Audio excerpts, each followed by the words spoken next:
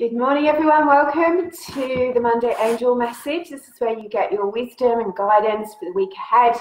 I've got some cards to pull out for you and a subject to talk about. So, welcome to Monday, the 15th of July. Here in Australia, I think it's still the 14th in the Northern Hemisphere. So, whether you're watching this now or through the week, know that you're surrounded by love. And there is wisdom, insight, and guidance here for you. And what I have noticed, and this has happened for many years, is that the words that I say or that I write, because I set clear intentions, those messages reach the right people. And so people often write to me and say, how come your public message, which, you know, is for everyone, actually is so meaningful for me? And that's because I'm channeling. And so when I'm channeling the angel messages, they're dropping thoughts, they're dropping ideas, they're dropping guidance in for me, then the message that is meant for you, you will hear. And I've said this before, sometimes people will hear something that no one else hears, or it might trigger something for you, the words I say, the message that comes through, the guidance, the healing. And that triggers something, some inner knowing, some knowledge, because the angels aren't just working with me, they're working with you as well. This is it's kind of a triangular energy. There is the angels, there's me, and there's you, and there's your angels. And so the whole thing isn't just about me and what I can do. This isn't about a performance or what I look like or what, you know, this is really, it's not about my ego. This is a clear and pure message channeled through me to you. And what I've learned to do over the years is trust what I hear and what comes through me and give it clearly to you. And of course there's a little bit of me in there, because I've been on this journey for 16 years and I've been, you know, I've learned things. I've learned a lot along the way. And honestly, somebody asked me the other day why I work with angels and you know, what it is that angels do to help people, and that's what I want to talk to you about today. And I thought to myself, and I said it, I don't really know what I would have done without my angels. And they're not these woo-woo fantasy creatures of no meaning. You know, they're wise beings of light and love. They contain all of the wisdom of the universe, if you like. And the word angel means messenger of God. And I think that's maybe been misinterpreted a little bit. I believe the message of it is a really strong, huge part of it. That's why we love them, because they bring us our guidance. But they're also, I believe they are the love of God, the love of the divine. Whatever your word for God is, it doesn't matter. You know, I'm not religious. I haven't been raised in a religious family or, you know, joined a religion. I'm baptized, I'm christened, but I've never been introduced to lots of interpretations of the Bible, and that's really a lot of what we get is interpretations.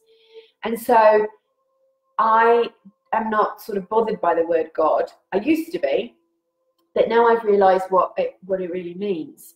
And so I no longer think of it as a masculine being on a cloud with a pointy stick that's judging who's good and who's bad and who's going to heaven, who's not. And I don't believe in a lot of the indoctrination and the beliefs that are out there, because I think it's only half the story. If any of the story, it's very edited.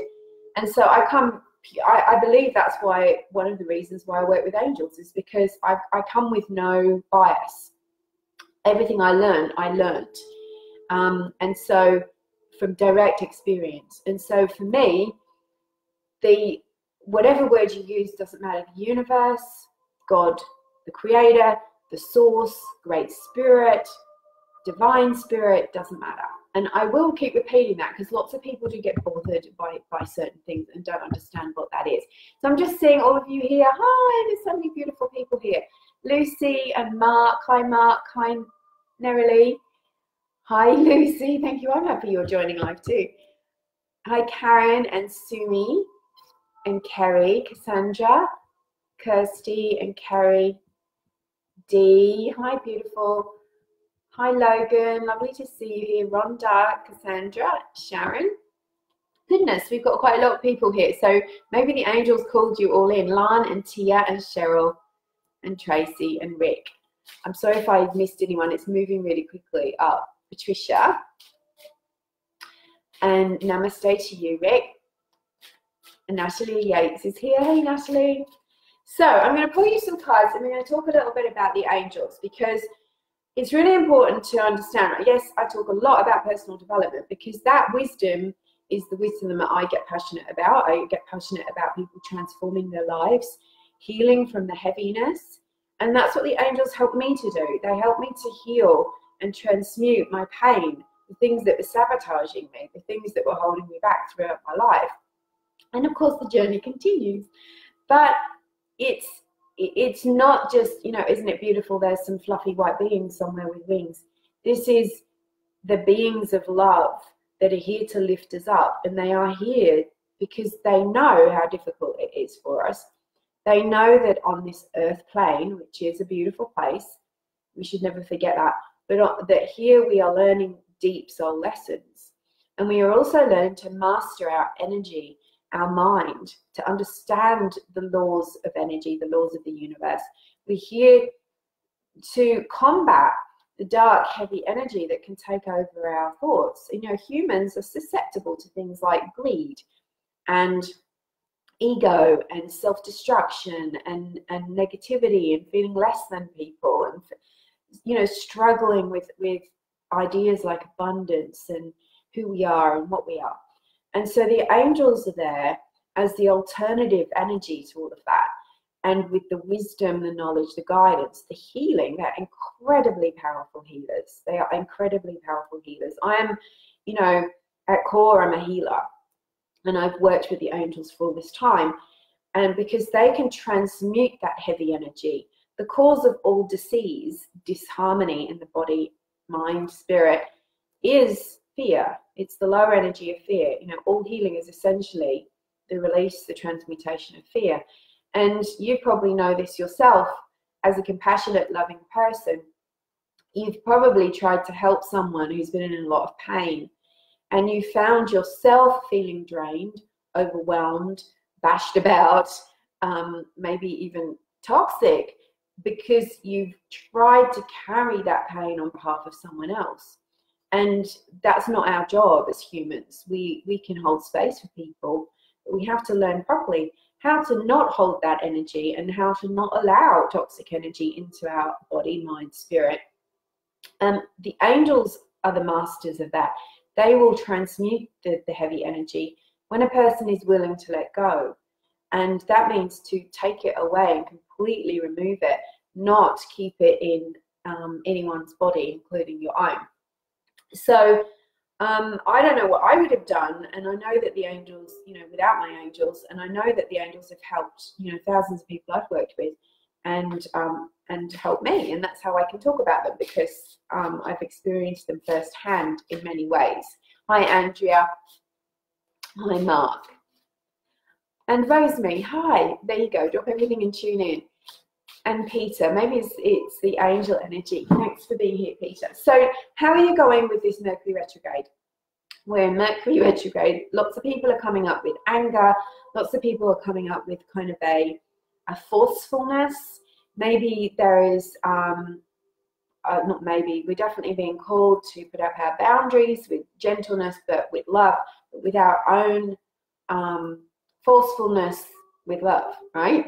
So be careful of people trying to push you into corners energetically, or force their opinion on you, or just out there looking for battle. You know, high energy transitions trigger people. They trigger people, of course they do. You know, there's a lot of positive energy and there's a lot of negative energy. And so when people are triggered and they're unconsciously triggered, they're not aware of themselves or what's going on for them, they tend to project it outwards. And so they do that with control, with criticism, with judgment. Their adrenals are switched on. So they're looking for a fight or flight, you know. There's no better way to release some poison, right? Some venting. If you can find a stranger to have an internet argument with, like, oh my God. So we've got to be careful of that. I got sucked in a little bit last week. because one of my pet hates is racism and prejudice and bigotry, and I just sort of chimed in on a conversation and ended up being and you know, it's important to remember as well that people are being triggered from their own pain, and so that stops us going into victim, us going into pain about it. And maybe it's an opportunity to learn something, maybe it's an opportunity to teach something, but what's their stuff is their stuff, what's your stuff is your stuff. So now we've got a full moon and eclipse in that mixture, and I made a video about how to survive Mercury retrograde, which is in my Rich Radiant Angel Free group. It's a manifesting group. You can find that on Facebook. Just type in Rich Radiant Angel Manifesting, and you can join that and have a look at last week's video that I put up. But you've got to survive it by holding on to your power. You can't go into victim and anger at Mercury and anger at the planets. You know, everything happens for a reason. We're all part of this divine plan. And so we've got to trust that what's coming up is what we need to heal at the moment. I made heaps of notes for today. So the message for Mercury and this eclipse is, what do you want? What do you want? What do you want to manifest? What do you want to create? Rather than looking at what you don't want. To protect your energy. And sometimes that means stepping away from drama, stepping away from the people that suck you in or trigger you. And it also means don't be a doormat. Like, this is not the time to be a doormat. We are healing deep soul wounds at the moment, all of us, the awakened as well as the unawakened. The unawakened might not recognize that they're healing old wounds, but at the same time, the pain is exacerbated for a reason. It's being magnified. So sometimes we've all been in that position where suddenly we've woken up to like, oh, hang on, this is the 5th time this has happened. What's going on for me here? So we don't judge. We just recognize what's really going on. So what do you want? What do you want to create? What do you want to heal? You can put that out to the angels. Archangel Raphael, who's here so strongly this morning. So Raphael is, his energy is a very bright green, and as I'm speaking to you, I'm always speaking to you with a light behind the camera because it helps smooth out some of the wrinkles, but I'm seeing green in that light. So Raphael is with us really, really strongly. I actually invoked him this morning to help us with the healing. I want you to know that the angels are trustworthy, and they come to us with trustworthy guidance. Ignore any stuff out there that's saying there's a fear-based ideas around angels. You don't need to tune into that or listen to that. That's the problem that's going on with that person and that belief system. That doesn't have to be anything to do with you. Trust your feelings. Trust how you feel. Yes, you're right, Natalie. You're being called to step into your authentic self and step into your power, and even more than you are already. I know that you already are a powerful woman, and that you authentically you are living your authentic path. It really is a doozy at the moment, and it's also, there's a lot of energy there, just like Dee says, like there's good energy. So that's why we've got to step away from all of this kind of propaganda. It's like, oh God, it's Mercury retrograde, everything's going to go wrong, this is awful. We've got to stop doing that. Like, that sucks. And Mercury retrograde happens too often for us to give our power away to some idea. We've got to remember there's only one power, and that power is good, divine power. That power is good. If we believe and give faith to the fear and negativity, we give that power away, and we don't remember that the divine is the ultimate in charge of all of this. So, all right, I'm going to pull some cards and then we'll see what comes up, because I want to talk about the wounds, the soul wounds, and how you can get back into your power by healing them. So I'm using Keepers of the Light here, and I'm asking Raphael and Michael, the archangels, to work through me and with me. You might feel a little tingle of a wave of warmth, goosebumps, just to signify that the angels are here working with you, and pay attention to your thoughts and ideas that come up. Okay. All right, we've got 3 cards. Sometimes I don't even need the cards. The cards are like the subtitles that come after the event. I just talk. So look at this card. What does that say to you before you even see the words? We've got this beautiful energy of the full moon coming forward for us. There's the shadow represented by the crow or the raven. I love crows and ravens. Lots of people hate them. I love them. They represent the shadow side that needs to be healed, and we need the dark in order to have the light, right? But also they represent the mystical, the other side of the veil. And so I'm really feeling here, and I'm getting goosebumps up my arm that's holding the card, that we can expect the veil to be thinner in this week with the eclipse, the full moon, and everything else that's going on. So this is an excellent time to bring through guidance, to bring through messages. Notice the synchronicities, notice the signs.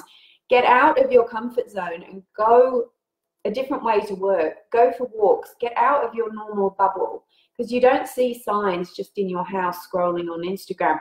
You see signs when you get out. So you're really getting a message here. Now this is about phases and cycles. The goddess is Freya. And it says there's a beginning within every ending. Illusions are revealed and released. So remember, the illusion is fear. The illusion is darkness. The illusion is that you're powerless, that you're controlled, that you're a victim, that you are somehow doomed to suffer. Those are all illusions. And so if you buy into the illusion by thinking about it, investing in it, believing in it, giving energy and thought to it, then the illusion becomes your truth, because what you think about creates your experience, becomes the truth for you. You have to get this idea that this is a mental universe. Our mind is what matters. And I'm reading a book about Mary Magdalene, the Gospel of Mary Magdalene at the moment, and it's perfect because she asked Jesus all these questions about having visions and about manifesting and about our connection with the divine. And a lot of it, what I've read so far, the amazing book, is about the mind. It's like this is where it all is. But it's when our mind is aligned with our heart. If our mind is just in judgment, it's just in the ego, we are suffering from the illusion all of the time. So this is why the angels come in. We call in the angels because they are representatives of our divinity. They're representatives of the divine. They carry that energy. We can't fail to remember our celestial origins and our divinity in a human body. If we've got the angels in our presence, we're calling on them all the time, we're invoking them, we're asking for their support. Lift up my thoughts. Align my mind with the divine mind. Align my will with divine will. Help me walk my true path. Help me be my authentic self. Help me speak from love, not from fear. And when they do that, they literally lift you out of your ego. And they rescue you from the illusion, from the pain, from the suffering. And they also give you solutions. So you've got to take action on those solutions, right? Many years ago, very short story, many years ago, I had a breakup with this guy, and it was a really toxic relationship. It was only short, didn't last very long. And he got real possessive, he got really judgy, he got really jealous, he got really weird. So one night there was an argument over something awful, and he just went. And the things that happened and he said were really painful for me. And I lay in the dark with my eyes closed, crying and just praying for help. And all of a sudden my room lit up from behind my closed lids, and there was white light everywhere. I'd never seen anything like it. And then there was a triangle, I don't know how you would call it, of angels in white, and total silence except for this kind of strange rustly whispering sound, and utter peace flooded through my body and my mind. And in that moment, it didn't matter if I had my eyes open or eyes closed, I could still see them. And in that moment, that peace that washed over me, I just had this feeling that everything was going to be okay. And okay, it's all right to say that everything was going to be okay. It was okay, of course it was. It was the best thing that could have happened. But the angels came in and took away all of the fear, all of the pain, all of the doubt, all of the kind of why have I attracted this feeling. And I slept peacefully. This happened for such a long time. I kept blinking and like trying to shake my head like, am I imagining this? I wasn't imagining it. They were there. So a few days or weeks later, when things had calmed down, this person contacted me and, in trying to be nasty, said, when I drove away from you, I had this amazing peaceful feeling that I was doing the right thing, getting away from you. And I thought, that just makes me feel amazing, because that means that the peace of God was not just with me, it was with him too, right? So of course it was for the highest good for that toxic relationship to end. But the thing is that when we call on the angels, when we, you may not have, this was 5 years ago, you may not have a vision for 5 years, for 2 years. You may not, but the peace of the angels will affect you when you call on them. And that is what heals us. And those are the things that we need to heal from, is the disease of fear, the disease of the wounds that we've taken on in this lifetime and any other lifetime that have damaged us on a energetic, soul, physical, emotional level. And that affects the way that we think, it affects the way that we see the world. And then if we don't heal those wounds, we go on seeing the world with that perspective. We go on having the same experiences over and over again. So the second card is Katumi, which is the Cloak of Wisdom. Look at this. I love that there's the Om symbol and there is the Ankh at his throat. I love these cards. And this says, you already know the answer you seek. Trust what you know. Now, what I get from that is the Cloak of Wisdom. It's time for you to step away from drama, from things that pull you out of your center. Do you find that sometimes you're not your true self, or you're not your higher self?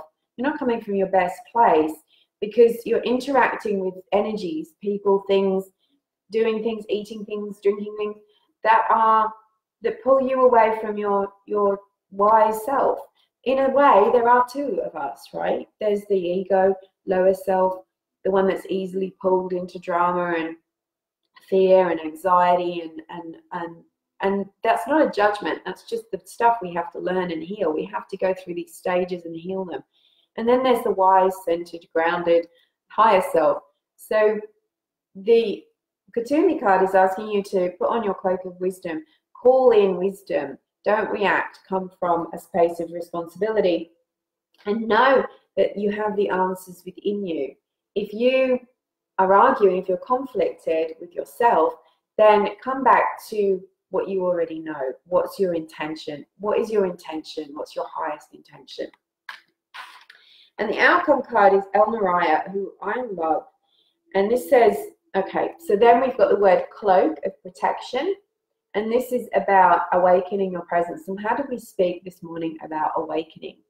We're always going to sleep and waking up, right? Physically, but we're also doing that spiritually. So don't beat yourself up if you're on a spiritual path and sometimes you kind of go, oh my God, I forgot to call in my angels, or I forgot to do my mantras, or I started talking about negativity again. Come back. It's just another awakening for you. That's part of the process of being human. That's where our angels come in. So the universe is with you. Wear a cloak of protection and love. When you protect your energy with a shield of light, with the angels, and with a decision that you've got a boundary, not going to let other people eat into, you're too precious, don't let people eat into that boundary, just to be nice, just to be a doormat, just because you feel bullied or pushed over, then you start to lose your self-care, you start to lose your center. It's too easy to go into reaction and negativity because your spiritual immunity has gone down. You feel vulnerable and you've got no barrier between you and the fear in the world. So when you put that cloak of protection around you, you call on the angels, you call on your spirit guides, and you start to feel the love of the universe and stop groping outside of you for other people to give you that love, and recognize that it comes from within.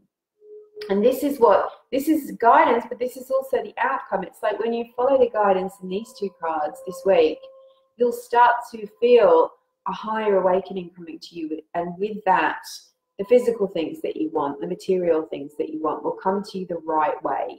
You won't have to chase, manipulate, struggle. Everything will start to flow towards you because you become a receptive energy of love instead of being from your powerless space. You're more in your power. So Recognize that the angels are with you. Call on them for help. Particularly this week, Archangel Michael and Raphael. You might want to invoke them to a little ceremony that you do for the full moon to put out your intentions and to, you know, maybe write down some boundaries for your life at this time, and things that you want for yourself and the things that you don't want to give your energy to anymore. Recognize that you are valuable, that you're precious, that you're a divine being, that you are equal parts physical and spiritual, and you need to honor both of them. We don't get very far just honoring the one, just honoring the physical and the emotions. We don't get very far with that. That's why I work with angels. If you would like to work with me, just get in touch. You can use the link that I'm going to put up on this, or you can go over to my website, rachelscoltock.com, which has had a little bit of a makeover recently, and have a look at that and have a look at the services that I offer. If you want some more content, you can go to my Rich Radiant Angel Manifesting group, where I come on more often with video and lives. And if you would like, and you haven't yet signed up for my 2 free meditations, they're actually changing very soon, I'm getting there. 2 free meditations, deep energy clearing with the angels. You might want to use those this week. Just go over to rachelscoltock.com, and a little box will pop up. You can put your email address and they will be delivered to you within the hour. So let me have a look and see if you've got any questions. Hi, Graham, Katie, Marsha, Carolyn, and Emily. So yes, we're going more with the spirit. Thanks, Natalie.